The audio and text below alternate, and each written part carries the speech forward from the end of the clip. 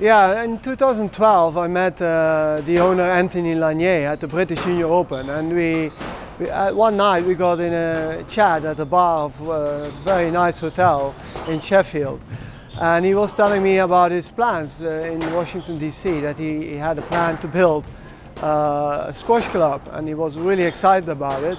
And so we got in that chat, and actually many years later, now I'm working for him. Actually, I found this email that he sent me after our chat at the hotel, that he sent me a drawing about what his plan was, and that was amazing. So once I finished my job as the head coach of the Netherlands, and looking for a job, let's say for a new job, because Netherlands job finished due lack of funding. Then Squash on Fire came in the picture, and actually that was a very quick thing going on. That it was very easy, and they actually applied me. Yeah. The facility is fantastic. I think definitely one of the most, maybe the most beautiful club that I ever been in not only in the United States, all over the world. It's a very special model business-wise, because we are not a members club. We're actually play and pay kind of club. So that means every morning we have to be a bit stressed if people are going to come in. So we don't have. So that's why we are so dynamic and so proactive, because we need clients to come in every day again. It's not that we can rely on a membership that we get through the year. So it's a different kind of business model. In sense of the community that we built here, it's like a lot of variation there, because we have women, men, it's almost equal, I would say. It's like we have young, old, we have a great junior academy that we created the last couple of years. We have junior stars clinics for the very small kids. Actually, we actually deliver all range of squash here. Since many years I am tutoring coaches all over the world as part of the coaching committee, obviously. I think my passion is to teach, and my passion is not only to teach players but also to teach coaches, because I think the sport can only survive. It's definitely in the smaller countries when there's a good solid coaching staff going, like the number of coaches should be high. Then you can create a game, can lift it to a higher level, and that will mean that you get better players in each country, and they will be a role model for those who want to start playing squash. And you definitely see it in the United States. It's like when I came from Europe to the US, it was a complete culture squash shock, I would say, because it's a completely different approach. Everything is meant to be towards college life. Yeah, college is very important. So kids train in young age to have a chance to get to a college team, and that system is fantastic. Obviously, there are a lot of foreign coaches. Yeah, so it's a lot of coaches coming from abroad, and most of the time there are players who just finish their career and then they get a coaching job in the States. I would say I hope that we can lift the level of the coaching quality in the US, because that would make the country even stronger. I'm not saying that there are not good coaches in the US. I think there are a huge amount of good coaches, but I think we can increase that number.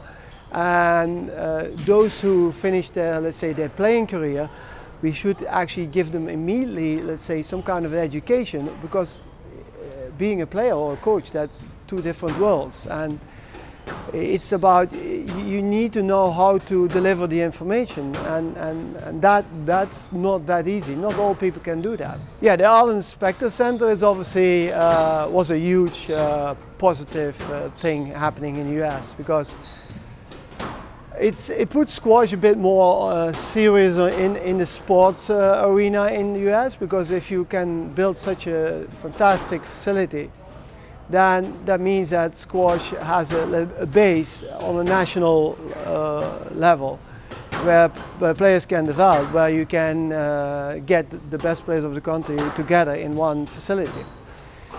And why is squash on fire so important? Because squash on fire plays a significant role in the DC area, because squash in the DC area, you cannot compare it yet with the squash in New York, Philly area or Boston. Here, this is still a growing thing, squash in this area. So we need to, squash on fire, put something on the map. They say, look, this is what you can do in a big city like Washington, D.C., and that all that surrounding, all the, let's say, towns around Washington, they should also try to increase the number of squash courts, and then you can, after many years, you can compete level-wise with, let's say, the other clubs like in New York and Philadelphia. During COVID, we didn't travel, so we didn't have our, let's say, coaching conferences, and we didn't have our meetings with the coaching staff from WSF. So we lost all that a bit. So I think this year everything will come back. We start traveling again. There's a plan for level 3 in Colombia this year. So things are happening again, and that's where we, as, let's say, the tutors, can also develop each other by working together during a week and say, okay, how do you do this? How did that happen? Did you see that type of play? How can we teach the kids this? How can we develop players to that level? So now, by what WSF and European Sport Federation is developing in Europe, so now there's more happening in terms of coach education.